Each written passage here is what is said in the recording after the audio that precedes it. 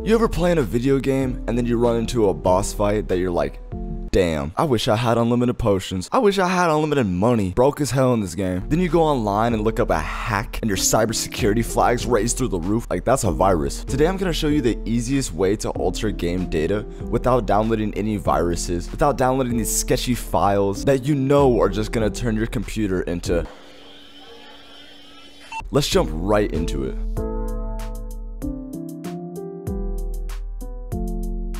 Preface: this will not work in online games like Call of Duty. If you want to get unlimited COD points in Call of Duty, or you're looking to get unlimited gems in Clash Royale, still, this ain't gonna work for you. This is strictly for games that don't have anti-cheat databases for the data that we're trying to alter, and more strictly for single player games. Such games include Assassin's Creed, Far Cry, stuff like that. Today we're gonna be using this on a game called Sekiro. I downloaded Sekiro like 2 weeks ago, and I was like, wow, this game is just too hard. Now, what are we doing today? Today, we're using Cheat Engine. Now, if you're not familiar with Cheat Engine, you're gonna be blown away. Cheat Engine alters the memory addresses of certain data in an application. The conflict with online games is that they use these dynamic databases to store data. You're not gonna find the memory address of your COD points in Call of Duty because they're hashed around in some off-site data that's not linked to the game file that you have. The way that Cheat Engine works is that it does a pointer search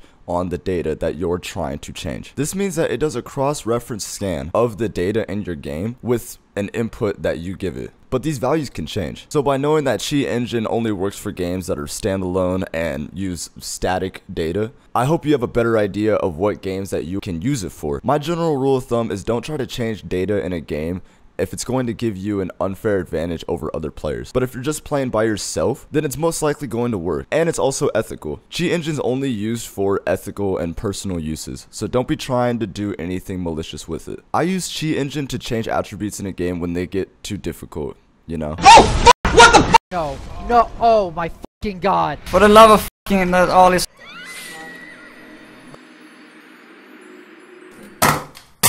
But enough of that, let's get into actually how to use Cheat Engine. First, you're going to want to find a value that you want to change. The easiest values that you can change are things like your health bar, the amount of money you have, or like the skill points if there's a skill tree in the video game. I'm just going to do a basic one. I'm going to do the gold that I have in Sekiro. So we hop into Sekiro and you see that we have 491 gold. I then open Cheat Engine, and if you see, we click this little icon right here and it opens up all of the applications that we have open right now. The first thing you want to do is the initial scan.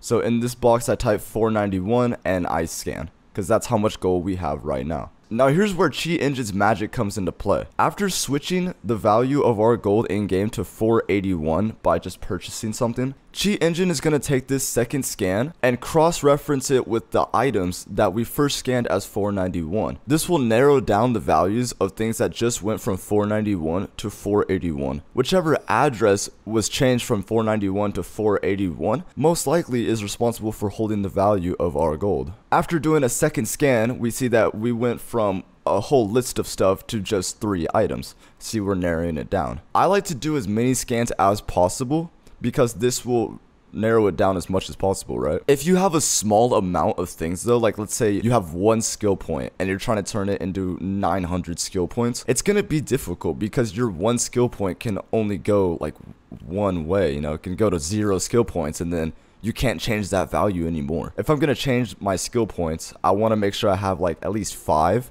because it can go to 4, narrow it down, 3, narrow it down, and then on. So after doing a third scan with 471, we see that it's not going to be narrowed down any further. There are 3 different addresses here, but one of them specifically contains our actual gold amount. This can sometimes get tricky because multiple addresses may mean that there's an address just for displaying the amount of gold you have and an address for how much you have in the game's database. You'll see what that means in a second. What we're going to do is we're going to just select all 3 of them and we're going to change the value of all 3 of them from 471 to 9999. If you see this little active box down here, what this means is it will lock the value, which means that even after you change it in game from 9999, like let's say buying something, it'll lock it to 9999 again. I would avoid doing this because some games such as this one even, will crash. You have 99999, but you just bought something and now it's back to 99999 instantly. It's gonna start to catch that and become really confused and then just give up. So when we get back into the game, it says that we have 471, but once we change the value, i.e. buying the spirit emblem, it's going to display the real value we have, which after the purchase is 9989. As you can see, I'm just doing an absurd amount of purchasing just to show you that the value